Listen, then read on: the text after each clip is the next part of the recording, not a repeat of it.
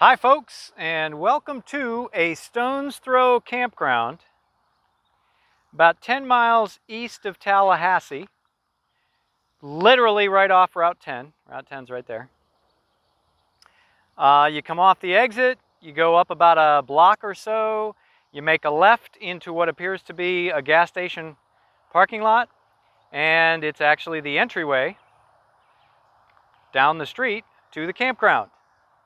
Now, this is an interesting review simply because, you'll see in a moment, I'm the only one at the campground.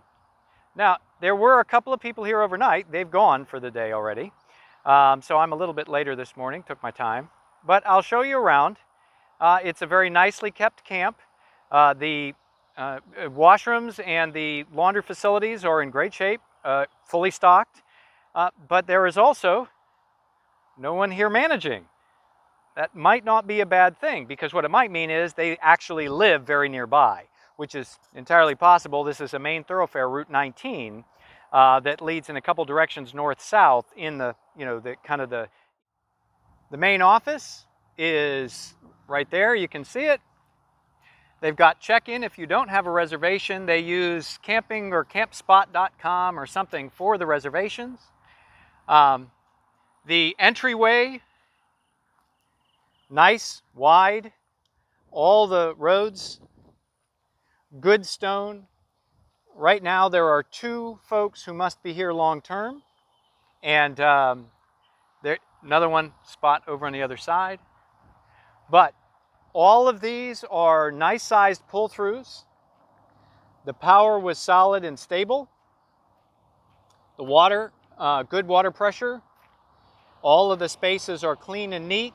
This one's got a bit of a rise to it. This would be 16, 15, 14. So maybe want to avoid those, 14, 13, 14, 15. But all the rest of them are nice pull-throughs. You can see Doc over there. We had a 60-foot, it was perfect. And this is my first run with Doc since I changed out there's Route 10, since I changed out the injectors. That's a project. If somebody wants to talk about that, I can tell you that it's not fun. It makes a mess, but it does help enormously when all 6 cylinders are firing. Anyway, so some of these are under this, like this 2 here, you would want to avoid if you had slide outs. But generally speaking, every one of these is really solid. And again, the facility very nicely maintained. Look at the landscaping. They have terrific, they've done everything they could with the space they've got. Some nice palm trees, the oaks. It's really in good shape. No big amenities, but in terrific condition.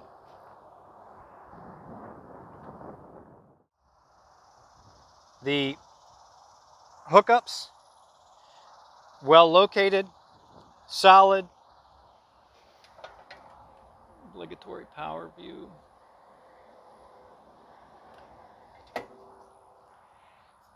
And for those of you who wonder, the idea behind the Gold's Gym ankle weights makes for an excellent lockdown for your dump. One of the nice things too, given the dimensions, you can see plenty of room between rigs. And plenty of room to make the turn.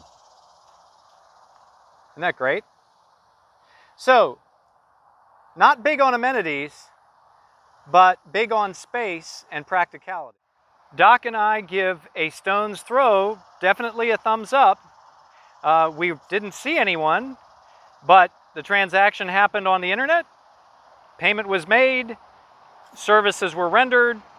We got our way in, we got our way hooked up, everything worked as advertised, and we had a really nice visit.